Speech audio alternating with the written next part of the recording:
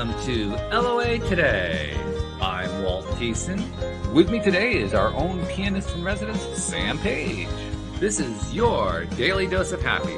We are so happy you decided to join us today. Indeed we are, and we also have a special guest joining us today. His name is Dr. David Schechter, and Dr. Schechter, we've been doing a doctor theme lately, a number of doctors as guests on the show, and what we love about the ones we've been bringing on is they're willing to push the boundaries of what medical science is usually willing to talk about and to do, and Dr. Schechter is no exception because he is the author of a number of books, including Think Away Your Pain. Your brain is the solution to your pain. And his whole thing is about the mind-body connection, which we, of course, love talking about around here. Plus, he has a particular bit of information about something called TMS. Now, I have to admit, I've never heard of TMS before. I did a look up on it, and what I found wasn't the right one because it was transcranial magnetic stimulation. Pretty sure that's not what he's talking about, so we're going to have to learn more about that. But first of all, Dr. Schechter, thank you so much for joining us on the program. How are you doing today? Glad to be here. Doing well. Thanks very much. And you got to give us a little bit of your background. How did you go down this path? I mean, you almost went against medical norms here. Oh my God, we're going outside of the way things are normally done. Well, I was a medical student. I was a medical student at NYU in New York, and I was having knee pain. And I did the conventional things. I went to an orthopedist, and I got examined and all of that physical therapy stuff, and I wasn't getting better. So I walked into an office, the office of Dr. John Sarno. Is that a name you've heard by any chance? Yeah, sure. All right. So I said to him, is there some kind of high-tech physical therapy you can recommend? My knee's not getting better. And he asked me a few questions about what I had done. And he said, I don't know how you'll take this, but 95% of this chronic pain is psychosomatic, psychophysiologic, mind-body. And it was a shock. It was like getting hit with a blast of Arctic air when you were walking down this normal street. But I was open-minded enough to go to his seminar where he educated his patients about this issue, and went to the seminar and said, boy, this is me. He's talking about me. And it made sense. I'll explain, of course, in more detail what I'm talking about. But the idea that worrying, the idea that not being so happy as a first-year medical student, that all of these things were contributing to my nervous system not getting rid of this knee injury that should have healed a long time ago. And when going home that night, I felt like a weight was lifting off of me. That weight was the pressure I had put on myself to find a solution, and the fear that I wouldn't have a solution to my knee pain. And slowly over the next couple of weeks, the pain literally went away. He also examined me in the office to confirm the diagnosis. And that's how it all started. The following summer, I was able to do a research study, got a little grant, and was able to spend the summer in his office calling up patients like myself that he had treated for knee pain and back pain and other kinds of conditions, and kept hearing the same amazing stories that I experienced over and over again. And I said, this is powerful stuff. I need to learn more about this and incorporate it into my practice. So that's how it started. That's fabulous. And tell us about TMS too, because I mean, I had never encountered that one before. Yeah, so Sarno had to come up with a name for this condition when he was working as the director of rehabilitation medicine. By the way, he's long retired, and he passed away a number of years ago. But he called it tension myositis syndrome, later tension myoneural syndrome. He was looking for a name to describe the fact that there's emotional and physical tension involved, that it often occurs in the muscles, myo, and that syndrome means it can cause a number of different symptoms. You mentioned recently that some people have used this acronym for a form of magnetic healing, transcranial magnetic. I call that the other TMS, but the real one is the one we're talking about today because it's been around longer. And there's other names for it. Some doctors have called it the mind-body syndrome, keeping with the acronym but changing the letters or the words. Psychophysiologic disorder, PPD, is another name, hearkening back to Sarno saying psychosomatic, psychophysiologic. The mind and body are involved. So there's different names for this. I can even give you more names, neuroplastic pain. The point is, though, that the pain is real. If you have listeners who are dealing with chronic pain, the pain is real. It's just that when you've been having it for a long time, and when you haven't found a clear solution from the alternative and conventional approaches that are employed by physicians, chiropractors, acupuncturists, etc., the reason is probably because the pain is stuck in your nervous system, right? It's no longer a damage that's occurring to your back or your neck or your knee is that the nervous system is stuck on a cycle. It needs to get out of that cycle. And that's how there's a treatment program and an approach that I use that Dr. Sarno taught me and that I've expanded upon to try to help people get out of that pain cycle. That's an interesting concept, being stuck in a cycle. Can you kind of expand on that? What exactly does that Well, mean? people think about stuckness. I mean, you could be stuck in a bad job. You could be stuck in a difficult relationship. You could be stuck at a point in your life where you don't know how to go forward. All of those things in some ways are analogous to what we're talking about because the body can learn pain. All right. So this is an interesting concept, right? Learning pain. You can learn to hit a backhand better if you practice a lot. You can learn to swim or play the piano if you practice a lot. And similarly, your body can learn pain. So what's the scientific evidence for this? Some of your listeners may be curious about the science behind this. It's Absolutely. not just hokey pokey. So if you do a functional MRI scan, if you do a blood flow scan of the brain, this is not the same thing as a structural MRI. It's a functional MRI. It looks at the blood flow in the brain. Okay. If you scan somebody 3 weeks into a knee injury or an ankle injury or back pain, or even 6 weeks, you'll see increased blood flow in a part of the brain, which is expected, the somatosensory cortex, where sensations are experienced in the brain. No surprise there. Here's what the interesting thing is, though. If pain persists for 6 or more months and you scan the brain again, the blood flow increase is no longer in that sensory cortex. It's in parts of the brain called the amygdala, the prefrontal cortex, and related areas. And it turns out that those parts of the brain are more intimately linked to the emotional centers of the brain, like the limbic system. And so scientifically, we have now a basis for understanding Sarno's distinction between acute pain and chronic pain. Some researchers have called this chronification, the process by which an acute problem becomes chronic. It becomes stuck in the nervous system because it's now in a part of the brain that is much more linked to our emotional centers, our fears, our worries, our joys. And if we are unfortunately worrying and stuck and afraid of this pain, it will persist because it's locked into that area. So that's one of the ways that I look at the science behind saying that the pain is stuck in the nervous system. Yeah. I also talk about neural pathways, that you can learn to develop pathways as a result of doing something over and over again. I'm sure your podcast pathways have become very good because you host a podcast regularly. A lot better than the very first day you did the podcast. Very true. And similarly, if you played sports or musical instruments or anything like that, you know that you get better at it as a result of your neural pathways becoming more sophisticated, more wired, if you will. Same thing happens with chronic pain. So Sam knows all about that too, by the way, because he's a pianist. He's actually a very highly skilled pianist. Oh yeah. Now, I get to a point where obviously you still have to practice, but it's these neural pathways are there. They know what to do. And even if you took time off of piano, you would be able to go back there and be very fluid compared to someone who doesn't play. But at the very beginning, it takes a lot of practice to get that fluidity. Absolutely. And actually, that just made me think of something, because with piano, we have something we call muscle memory, but that's probably linked to that, I would think. Yes, right? I think muscle memory is really, memory implies some type of a learning process. Yeah. Muscle memory is really nerve memory, if you think about it, because our muscles are really passive actors in the game, right? I mean, you do something and you develop muscles and strength and all of that. But what you do is you fire a nerve that says to the biceps, contract, or says to the fingers, play Mozart in a flat major or something like that. I'm not a musician, but you know what I mean. So it's nerve memory. It's what I'm talking about. It's neural pathways that develop the so-called muscle memory. Golfers describe the same thing. Pianists, any sport that you play, muscle memory, but it's nerve memory. Neural pathways. That makes sense. Yeah, because those neural pathways are not only how we learn, they are how we pattern ourselves. Yes. Because we are beings of pattern. I mean, we are.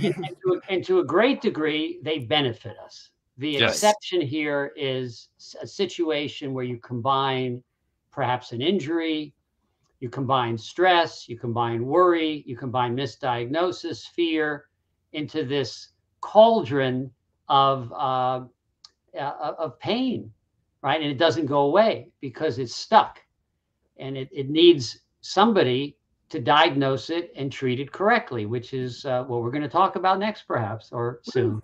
Well, okay, go right to it. Let's go for it. All right. So I start with, first of all, I start with seeing people in the office. Many of them now are seeing me specifically because they want to know if they have this problem, because I'm known as an expert in this chronic pain, mind-body area.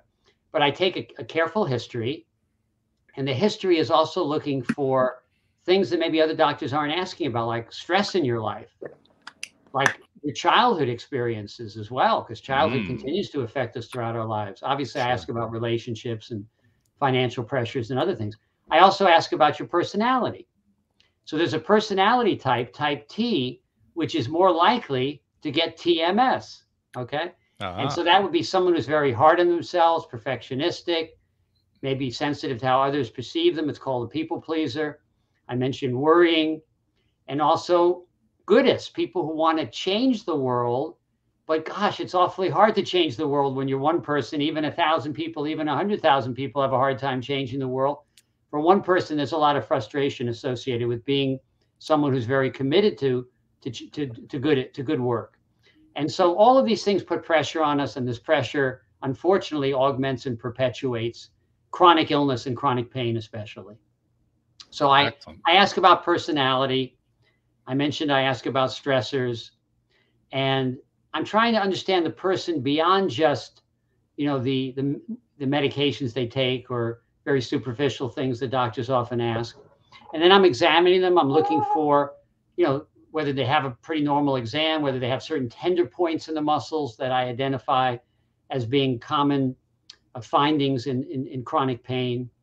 And the rest of the visit is spent on education, because education is sort of the penicillin for this condition, right? So the education that a doctor can give you in the office, the education you can get from books and videos, education begins to undo the programming and the patterning that you're stuck in. And then we use a technique called journaling, which is expressive writing.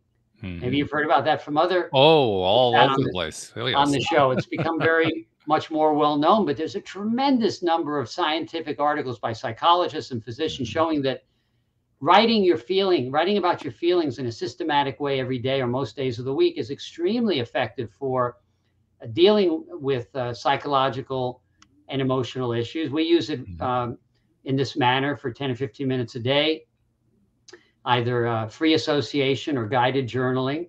So we've got educational materials, we've got journaling. Then we have, depending on the patient, we have groups and individual therapy. The group might be led by myself and a psychologist. I do it on Tuesdays at 6 p.m. Pacific, so I'll be doing one tonight in a few hours, 9 o'clock Eastern. So we do group therapy. We also have individual therapists who specialize in this model. So we've changed a patient who is stuck in fear and worry and not getting better from pain, and given them a way out of this, which is education, journaling, understanding, and activity, physical activity. We've got to get them moving again. People with chronic pain are afraid to move. So we get them started slowly, maybe 5 minutes of walking or 8 minutes of walking, build it up a minute or two a day, or swimming, or whatever they have available, stationary cycling. And we get them moving a little bit. We also use affirmations, it's positive self-talk. I mean, that would certainly relate to this theme of this podcast. We use, there's a lot of negative chatter people have in their head throughout the day. We all have it. We all have it to some degree or not. And people with chronic pain have a lot of it focused on, is this ever going to go away? Am I going to get back to my normal life? Will I be able to ever return to swimming or tennis or whatever they want to do? And so we change that. We give them specific affirmations or help them create their own. There's an app that I've contributed to that helps with that as well. And these affirmations, repeating these affirmations, begins to attract good stuff, as you might say, in the LOA community. But it's changing that negative chatter that we have in our heads. Debbie in the live stream shared a couple of comments. She said, when you were describing the T-type personality, she said, that would be me. And yes, I have TMS.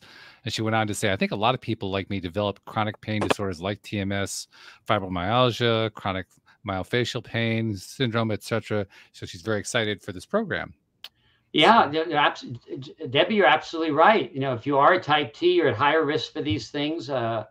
other associated conditions, you mentioned a number of them, would be tension headaches, grinding the teeth, and TMJ, temporomandibular joint pain, as well as, back pain, neck pain, sometimes tennis elbow or plantar fascia as well. Irritable bowel, that's IBS, is another common condition that's associated with stress and tension and internalizing those feelings as a type T personality. Sometimes it's the way we were brought up. Sometimes it's just the way we're made. Each of us is a little different. And sometimes people just internalize more of this, as I did during medical school, and as so many of my patients have over the years. But you can learn to get better at this. You don't have to go from a type T to a type B or C, meaning you don't have to be a mellow surf bum at the end of this program. You just have to tune it down a little bit, right? You have to just tune it down from maybe a 9 out of 10 on the 9 to 10 out of the perfection scale. Maybe go to 8.5, right? Instead of being 9.5 out of 10 on the self-critical scale, maybe you go down to 8.5 or 7.5. You don't have to completely change your personality in any way, even if you could, but becoming more aware of it and tuning it down and changing the messaging from fear to hope, from worry to I can get better, is a key part of this. That's really a great point that you're making. The idea of trying to just make little changes incrementally rather than trying to make huge shifts, because I think most of us who have ever tried to make a large shift have found just how difficult / impossible that can be. But anybody can make a little shift. And once you learn that pattern, you can accomplish a lot in a very small way. Yeah, I agree with that completely. Being consistent and persistent is really, being persistent is more important than a massive shift, because sometimes a massive shift will then flip back in the other directions, where as you start moving in the right direction. I mean, I had a woman years ago who was a former personal trainer, used to be in tremendous shape, but due to back pain, couldn't do anything. I said to her, do you go to the gym? She said, I don't even think about going to the gym. I can't do anything. So we talked about this. I diagnosed her as TMS. I felt that the problem was real, but it was benign. It was not due to a structural injury. I looked at her MRI scans and all that.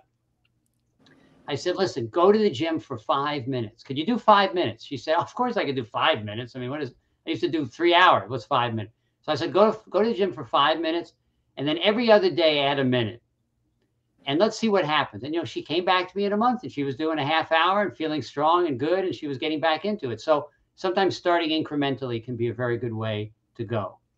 It's also a great way to develop a new mindset, because that mind-body connection really depends upon your mindset, doesn't it? It's totally about attitude and belief. That's what I emphasize.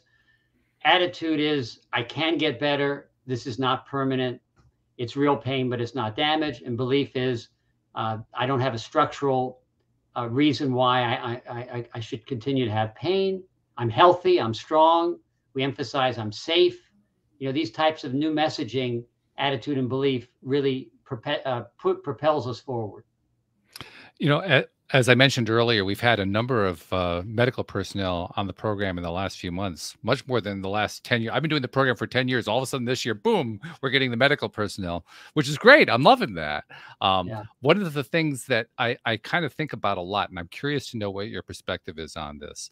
On the one hand, I'm seeing more and more people, because I'm doing the podcast, who are medical professionals who are leaning more toward understanding and appreciating that mind-body connection, trying to apply it in their various practices, getting very interesting and exciting results. And to me, that's fascinating and wonderful. And on the other hand, I see like the mainstream medical community that's kind of resistant to the whole thing.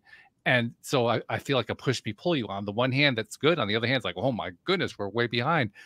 When you look at the situation, I mean, you're in the community and you're part of that community. When you look at that dynamic, which way do you feel about it? Do you feel like we're still kind of stuck? Do you feel like we're moving? What do you think's happening? Look, I've been in this field actually for a long time, doing this TMS work, a long time. And I've seen a shift. I've seen improvement. I've seen more openness. I've been able to give some lectures recently at major hospitals, some of them on Zoom. And I see people being more open to this approach. However, there's still tremendous resistance. And the resistance relates to the fact that, number one, who are we selecting for medical schools? people who are good at science, not necessarily people who are good at the humanities or the holistic perspective. Number two, what are we teaching in medical schools? We're teaching microbiology and we're teaching biochemistry, things that are important, but the behavioral sciences tend to be sort of looked at as like the weak sister or something. Right. Of all of this. And then in terms of residency, we're selecting people for pain management residencies who want to do procedures, not who want to cure pain. They want to inject people. They want to prescribe medications. They don't want to sit and listen to people, which is what you have to do to heal them with this method. You have to be willing to sit and listen. And the other thing is our reimbursement system in healthcare is based on surgeries and procedures and that sort of thing.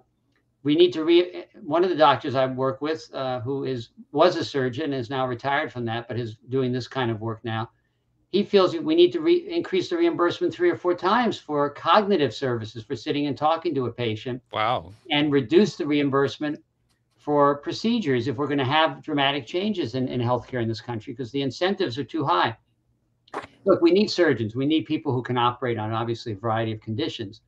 But if you think about a hospital and how much money they make off a surgeon doing surgery at that hospital, there's a lot of incentives and a lot of payments going back and forth that are legal, but they are based on a model of intervention.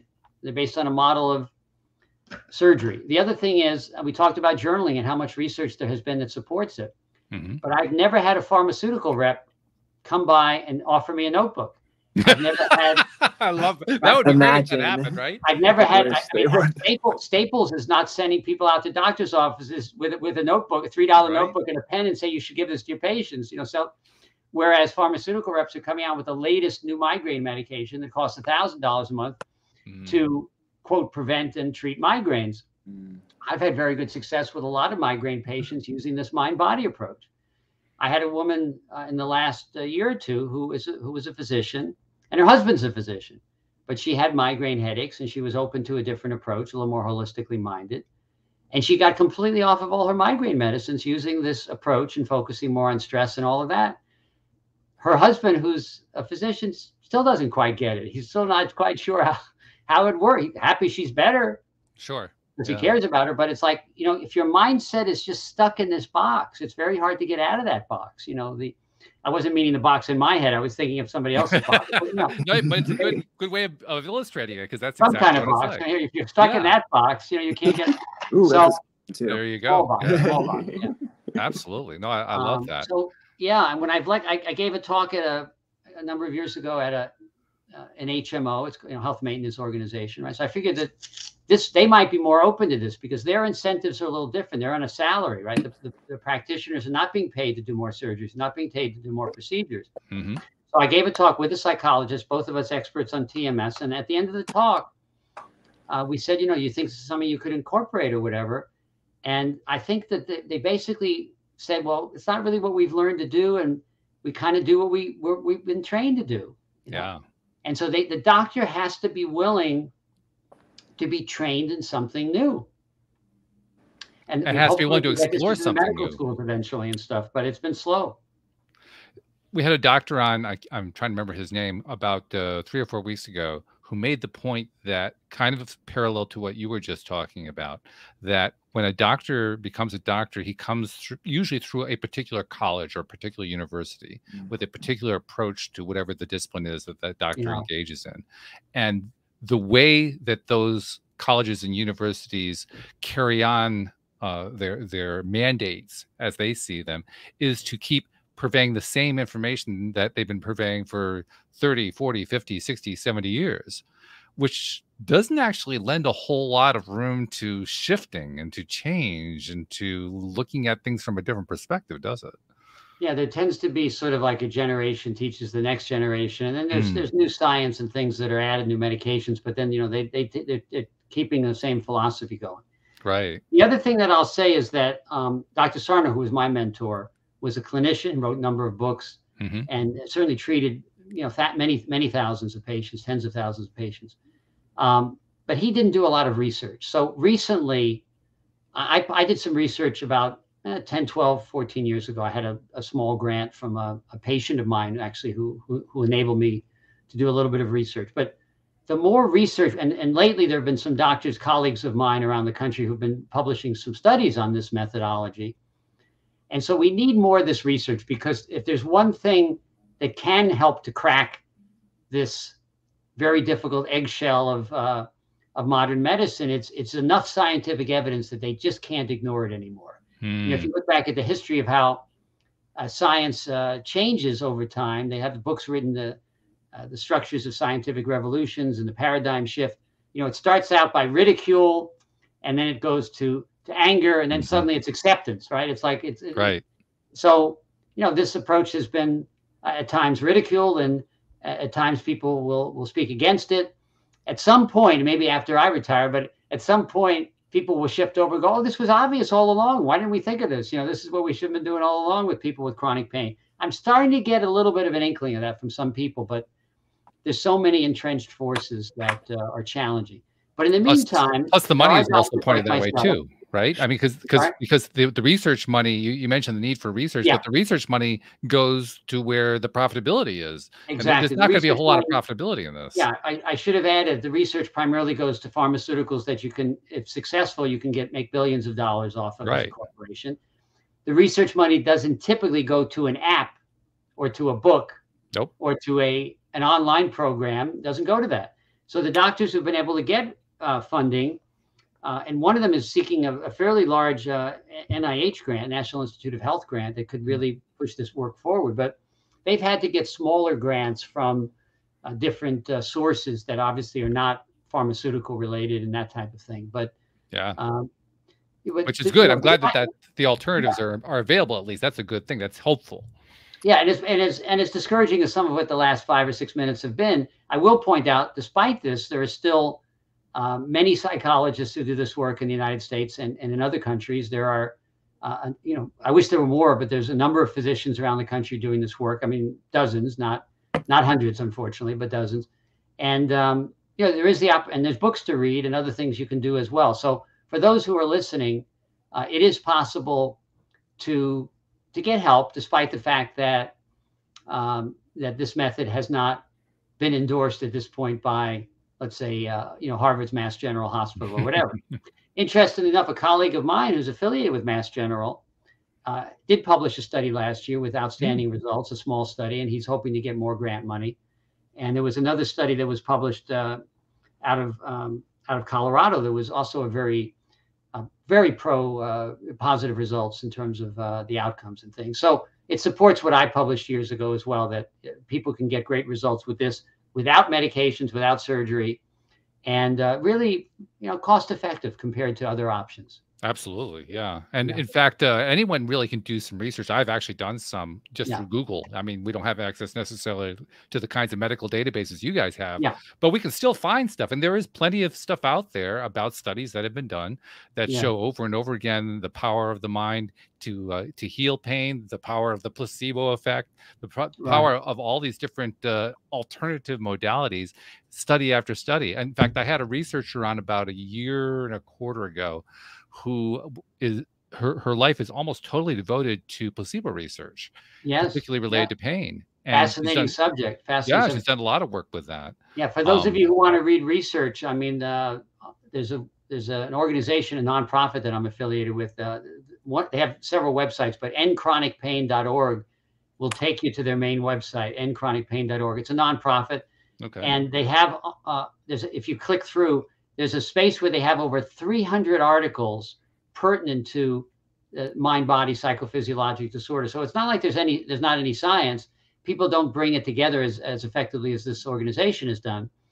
But there is a lot of science out there supporting this approach. In fact, this surgeon who's retired from back surgery really believes there's more scientific evidence supporting this approach that we've discussed a little bit today on the podcast than there is supporting spinal fusion, which is done thousands of cases, thousands of operations a year with, and the surgeon will say to the patient, you have maybe a 50-50 chance of improvement, which is, I wouldn't roll the dice for that's a scary invasive operation that could damage me for the rest of my life. I mean, unless there were no alternatives, there are alternatives. So one needs to look at those alternatives before doing something that's a roll of the dice in terms of that particular operation for spinal fusion.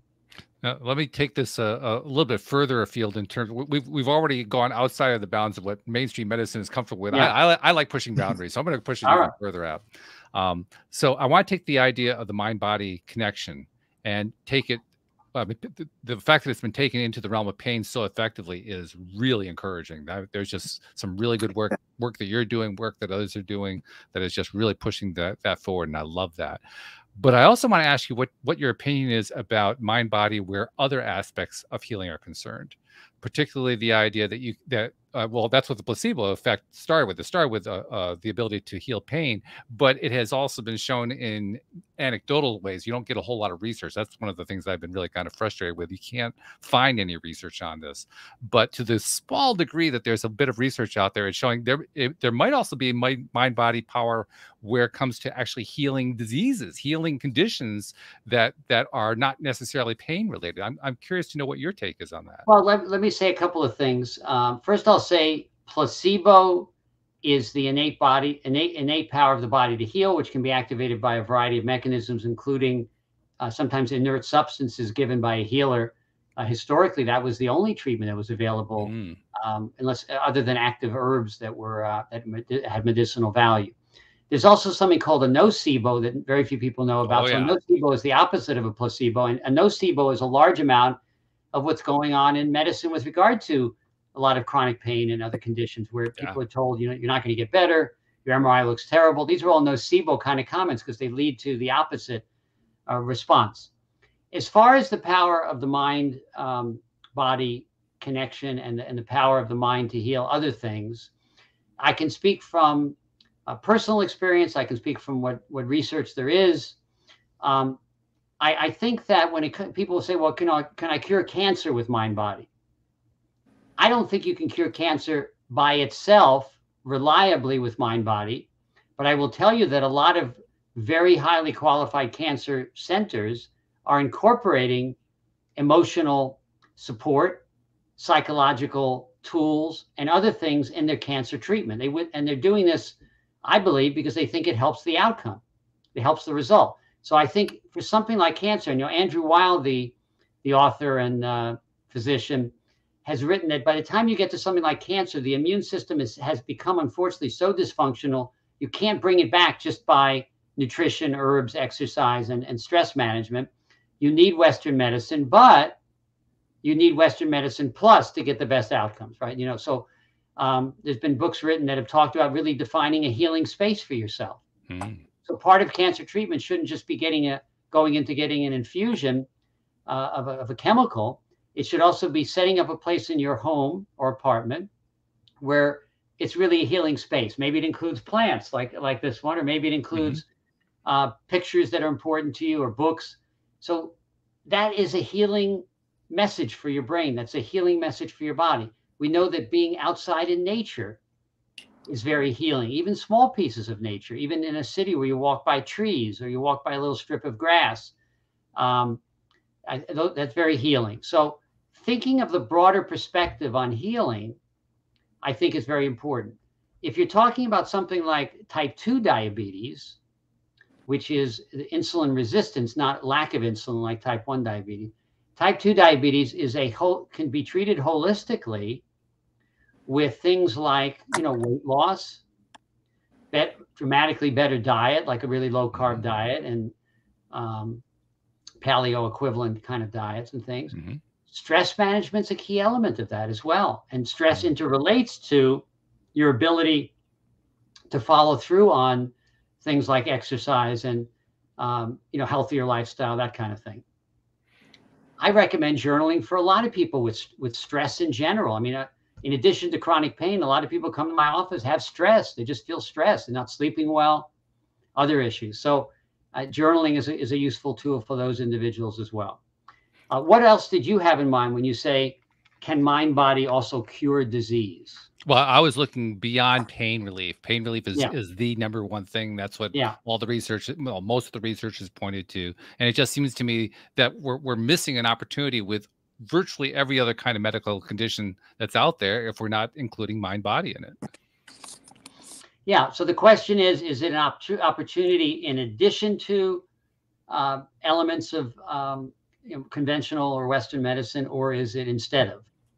I think it's There's probably going to people, be both. I mean, it depends on the well, person. It's yeah, going it to be depends depending on on the the doctor person. I too. mean, there was a book about the mind and the brain. I'm forgetting the author right now. You may be familiar with it. He's from Canada, but he tells this story of a very successful Indian businessman, I believe in Canada, who developed Parkinson's disease. Hmm. Okay, so that's a degenerative neurological disease that relates to lack of dopamine in certain parts of the brain. Right. And he had tried a number of different treatments, conventional medicine, things really hadn't helped him much. So he had a lot of tremor and stiffness, which is early to middle signs of Parkinson's. Mm-hmm. So the gentleman decided to go back to India, saw some of the top doctors in India. They didn't help him either. Top doctors in London, they didn't help him either.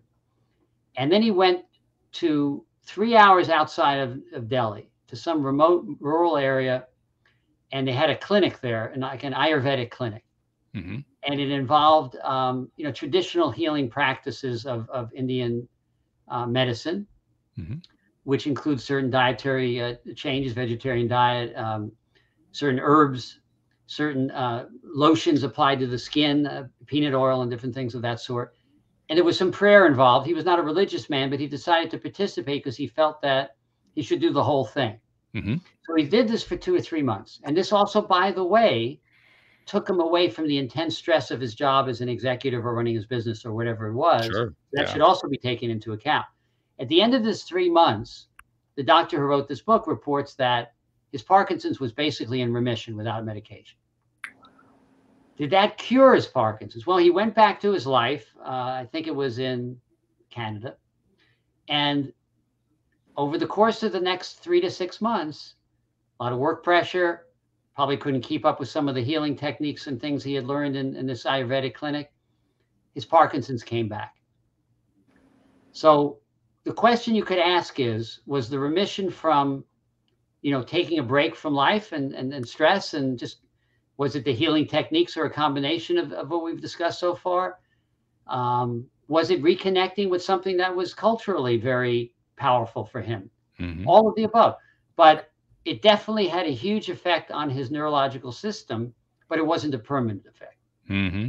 So his choice then is maybe to go back to that Ayurvedic clinic again, but that's a lot of time away from your life and family and all of that. Family could come with him, I suppose, or to perhaps combine some of the things he had learned with Western medicine. I'm not sure we got a final resolution in that book on what he decided.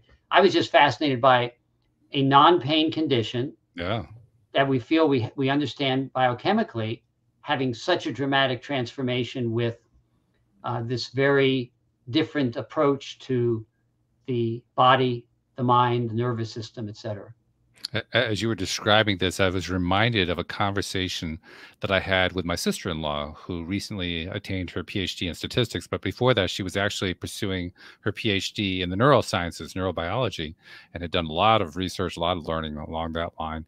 And she was telling me one day about how if you were to take the various kinds of ways that we can measure what goes on in the body, that we can do within a lab or within a clinic, and just kind of hook a patient up to like check everything in a body, from the brain to a point of injury or whatever, just get the whole thing lined up and check, everything, like the circulatory system, the nervous system, the endocrine system, everything. Just check all of it. Just plug the poor patient into all of it all at the same time.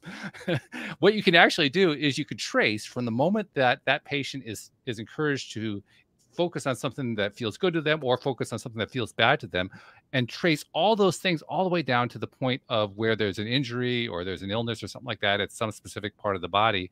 And from what she was describing, it's like, I think it's a 90-second process from the moment of stimulation in the brain to the moment that you see something going on in the body. If they're focusing on something that they love, that they feel good about, 90 seconds later, they're spotting healing going on in that section. If they're focusing on something that makes them feel scared or angry or frustrated, then it's actually starting to kill off the body at that point. And I'm thinking, that's just insane. That's crazy. Have you ever heard anything like that? That's going on throughout our days. It's going on throughout our days, depending on what state we're in. I think that's one of the frightening things about, our modern technology, maybe the phones and the notifications and the apps and just the ups and downs of that. And so I really recommend people limit the number of notifications you have, because you don't need to look at your phone every 10 seconds. We're having a conversation here, and we don't really need to look at anything other than one another and our screen here that we're talking on. But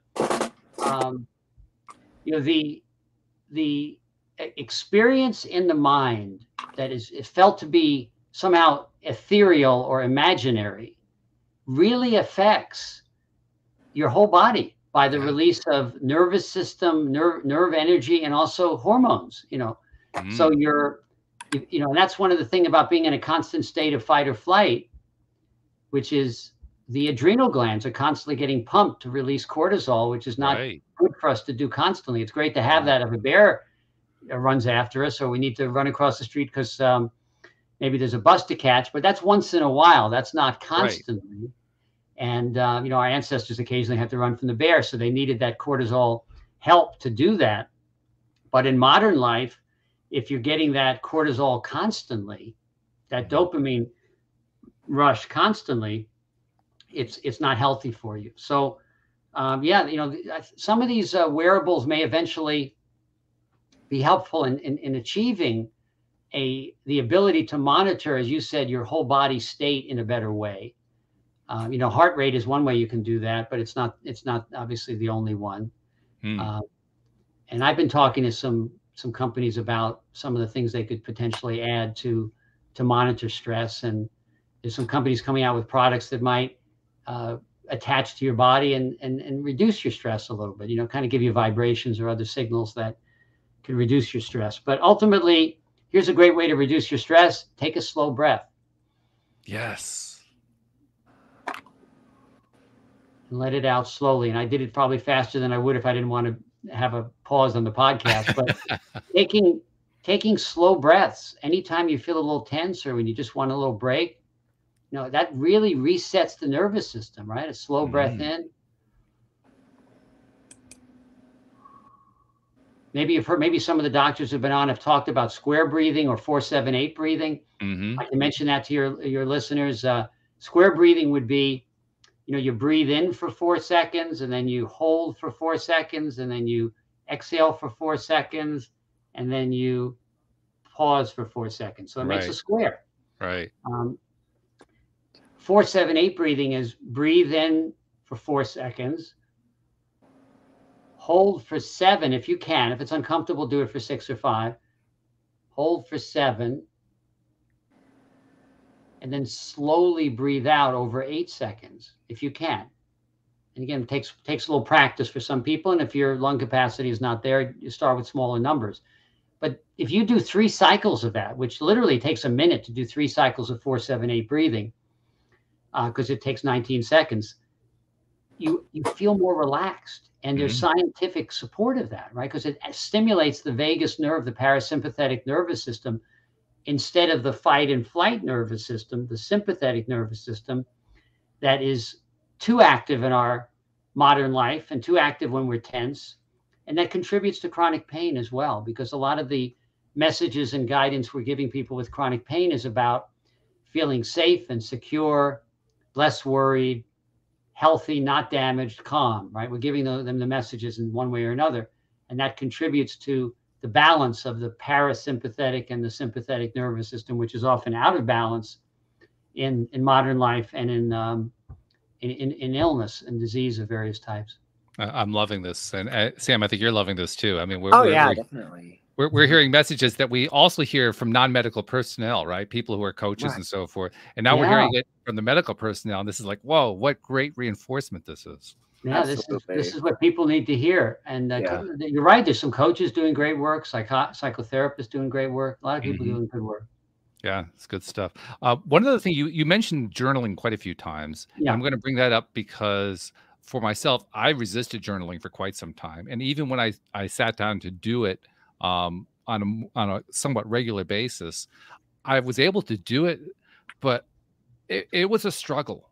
And in my case, one of the ways that it manifested as a struggle was I would literally cramp up while I was journaling. I mean, I'm not talking like 20 minutes in. I'm talking a minute in. All of a sudden, my hand would start to crap up. I had something going on there that was just, I'm not going to do that. I finally ended up just typing instead of writing with my hand. So Just that because I may needed have an been a little alternative way bit of a mind-body connection there in terms of that cramping, what that meant for you emotionally. But first of all, look, no technique is for everybody, right? If I said to you jogging is healthy, doesn't mean that everybody who's listening should be jogging. Similarly, I don't say that absolutely everybody in the world should be journaling, but it's a really effective technique. The most effective, according to research, is actually writing it out. But the second most effective is typing it out. And the third most effective is speaking into a recording device like your phone or another recording. It turns out not to be effective to think it. So, we think all day. It doesn't do us a lot of good compared to 10 minutes of meditation or 15 minutes of journaling. So there's something about getting into a different space with that. And look, some things that we really need and really benefit us are a challenge to get started, right? If any of you out listening need to lose weight, that first 5 pounds is really hard, but you need to do it. Just like some of you who are dealing with stress and pain need to journal, even though it can be challenging. You can also, the other thing is, we don't have to be absolutists about saying it's 10 or 15 minutes. I have people who literally start out with an index card or a Post-it note, and I just say to them 2 or 3 times a day for 20 seconds when you just have a break or you have something on your mind, just write about it on a Post-it note or an index card. Nice. And, put that in your pocket, carry it home so nobody reads it at work the next day if you're at an office. But the point is, even just a few minutes of that a day is better than nothing. So, right, I'm not an absolutist on these things. It's better to do, and you mentioned this earlier, it's better to do something than to do it perfectly, right? So they say the perfect should not be the enemy of the good. So good would be a few minutes, perfect would be 15 or 20 minutes, but you don't have to be perfect. You don't have to do it every day. But it's a very good thing. Now, some people like to do it late in the evening when they have a whole day's worth of emotional stuff to process. But there's some people wake up in the morning, the house is quiet. That's the only time they have to really do the journaling, especially if you have young kids or that kind of thing. So they like to journal first thing in the morning about the previous day and about feelings that are coming up after sleep and all of that. So whenever you can do it, it's good. And again, you don't have to do it perfectly, and you can do it on a little card. You could type it as Walt's doing, or you could even record it. Even if you don't listen to the recording, there's a value to recording it, according to research on how the brain works. Is there value to recording and playing it back for yourself? Well, you can play it back if you want, but writing, even if you don't read it back, still is beneficial. And so recording, even if you don't play it back, is still beneficial. So even recording it and deleting it the next day has a benefit in terms of the emotional expression, because for that 10 or 15 minutes you're recording, you're present in a different way with your emotions. You're saying to yourself, I'm going to be open now. I'm going to talk about things, whether they're good or bad or happy or angry or past or present. I'm just going to talk about stuff. That's a good thing to do. One of the things that we talk about quite often is using these various modalities, journaling being a modality, and using them in a mixture that is appropriate for the person, which basically means trying things out, seeing what you resonate with, what doesn't feel good to you, what you feel like you can do more often.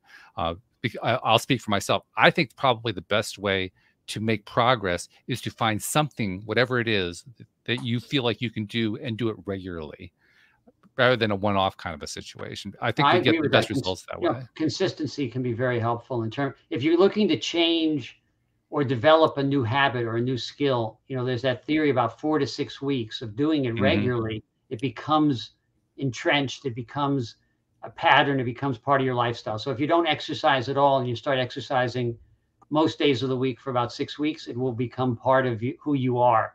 You'll miss it when you stop. So it could be for anything. If you want to read more books this year, start reading 20 minutes or 30 minutes before you go to bed every night or most nights of the week. And after 6 weeks, you'll go, how could I ever live without a book? I like books, So whatever it is that you want to get into, it does help to make it a consistent pattern and a regular time, perhaps a regular time of the day as well. And I like your idea of having a menu, because when I meet with patients in the office, or I do telemedicine now as well, I have this resource guide. It's like a menu, and I'll circle and check certain things on the menu that I think are appropriate for them. But I may give them 5 or 6 assignments. I'm happy if they do 4 of them, because they'll pick the ones that feel right for them. The assignment might be reading this book, journaling, looking at this app, watching this podcast, and this website. Mm-hmm. And I understand they may not get to all of them. Some may do more than I recommend. Sometimes that can be a problem too. But that can be a problem. That's interesting. Tell me about the problem. Well, if you spend too much time on internet research, in my experience as a physician, it takes people down a rabbit hole because I can see that. As a physician, I went through medical school to learn what's pertinent and what's relevant and all of that. But a lay person gets into that Google Medical Journal, and they just get stuck into a rabbit hole a lot of time. They've diagnosed themselves with some horrible disease, or they're convinced that they got to do this or that. So a little bit of internet research is okay, especially if it's assigned by a physician or a coach or a psychologist. But if you start doing too much research, I have found people sometimes get into trouble with that. It's probably not limited to people who are non-medical too, because I'm thinking of a story that Sean Aker, the positive psychology spokesman, talks about. He talks about how he got a phone call one time from his brother-in-law who was in medical school. His brother-in-law calls him up and says, Sean, I have leprosy.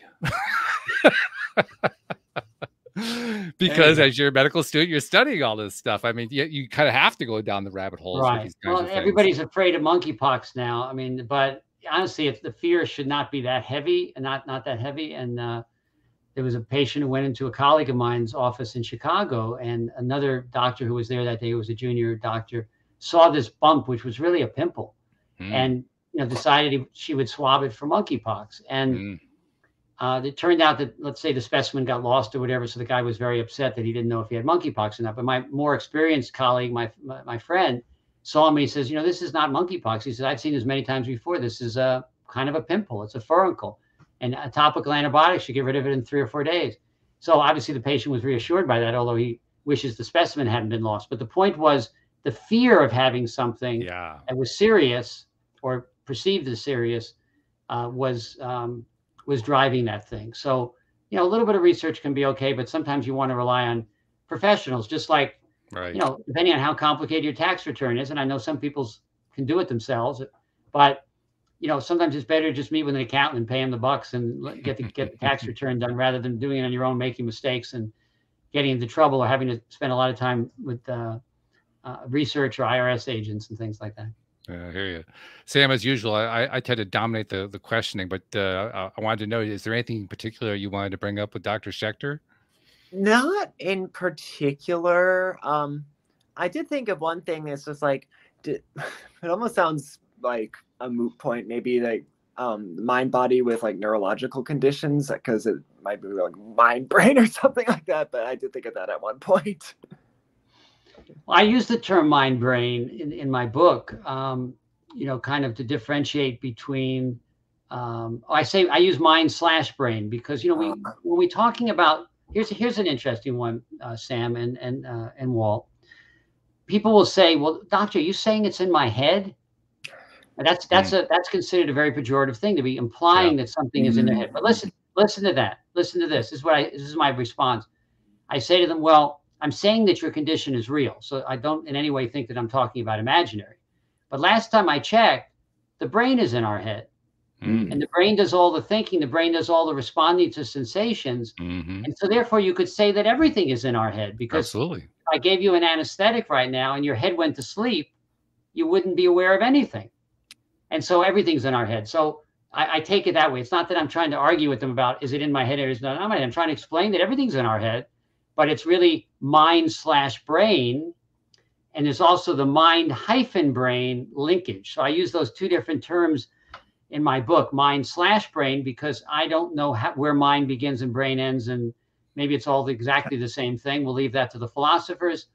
But mind-brain is the fact that Western medicine hundreds of years ago split off, the brain to go. This is for the psychiatrists and the priests, and this is for the medical doctors and the barber surgeons. And that was a problem in Western medicine, is the split, because it's all connected. This was Sarno's big contribution, is that, the things going on in here, the emotions and the feelings, are intimately associated with the back and with other parts of the body. So that's the mind-body connection and how it's all connected. But Sam, as you were saying, mind-brain, to me, speaks to the fact that The mind and the brain are one. And however, again, the philosophers and the people who research and think about this have maybe deeper answers to that. But mind-brain, mind/brain, I mean, whatever you want to call it, that's what is driving our discussion today and driving our body and our engine. Yeah. Well, Dr. Schechter, this has been a great conversation. We got to get some information from you, though, before you go, because, well, you have a book out there, you got the workbook, you have an online course, you have a number of different resources for people. And there's probably at least one or two listeners who want to know how to find out how to reach you. So give people some information. How do they find out about your stuff? Well, my website, mindbodymedicine.com, will really link you to pretty much anything you need to know, including the books on Amazon and the online course. The two books that I've written that are most relevant to this subject are Think Away Your Pain and the MindBody Workbook. The latter is a guided journal. It's a 30-day guided journal that takes you through a systematic journaling process. And Think Away Your Pain explains in more detail the diagnosis and treatment of this condition we've discussed as TMS today. The online course gives you up-to-date video instruction that combines my own perspectives and those of a PhD psychologist who's an expert in TMS, Justin Barker. And so you get 5 hours of material in the course, get 5 hours of material and some downloadable PDFs as well. So you might want to start with the website, maybe order a book. It's also on Kindle, Audible. I'm the reader on the Audible book, so you get to hear my voice. You read your own book. Good for you. Yeah, I like that. I read the book. It's a good story how I did that, but I didn't feel anybody else could convey the information because it's explaining technical materials simply, and that's what I do all day for a living. But a narrator would be struggling with the technical, and therefore would be a professional reader, but not a professional explainer. And so I'm explaining things. And I give you credit for that. Yeah, people like my read. They thought it was a good read. I mean, it's not a novel. I mean, if it was a novel, I guess you get a professional actor to dramatically read it. But for a technical book, it's better to explain it to people. It's a self-help technical book.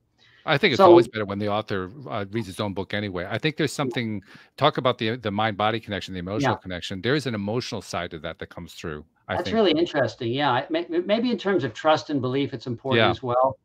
So you get that from reading it. So it's Kindle, it's Audible, it's regular printed book.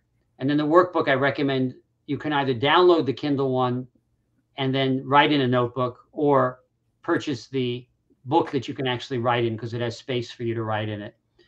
We're moving from a spiral bound to a printed one, but in any event, it'll have space to write in it.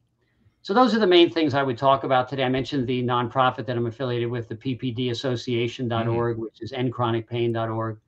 And that has a lot of good resources for patients as well as professionals. If there are physicians who've listened to this who are interested, or psychologists, you can also reach out to me for more information.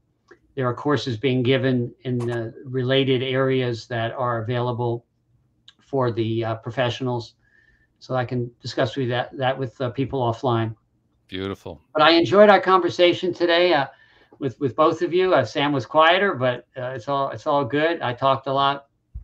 And that's the way it's supposed to be. You're supposed to talk a lot. You're the guest. That's the whole role. I'm happy to. Thank you. And I appreciate your openness and your willingness to try to connect some of the things that I'm talking about with some of your previous guests. And I think that makes it interesting. I think it makes it very interesting. And I also want to thank you for something too. This is not something that people get recognized for, and I try to make it a point to do so, because you obviously have worked with your patients, you've worked with the people who have read your books and so forth. But there are a lot of people that you've never met, or that you've never talked to, you've never seen, who you've helped. And you, like anybody else who does this kind of work, deserves appreciation for that. So on behalf of the people who you've never seen, who you'll never meet, who you'll never hear from, but you helped in some way, thank you for the work that you've done to help them, because that's really, really important. I appreciate your saying that. Thanks very much. And we appreciate you so much. And Sam, as usual, thank you very much. Oh, yeah. Small but great contributions. We appreciate that. Happy to be here, always. And thank you to our live streamers. Thank you to podcast listeners everywhere. We will see you all next time here on LOA Today. Goodbye, everybody.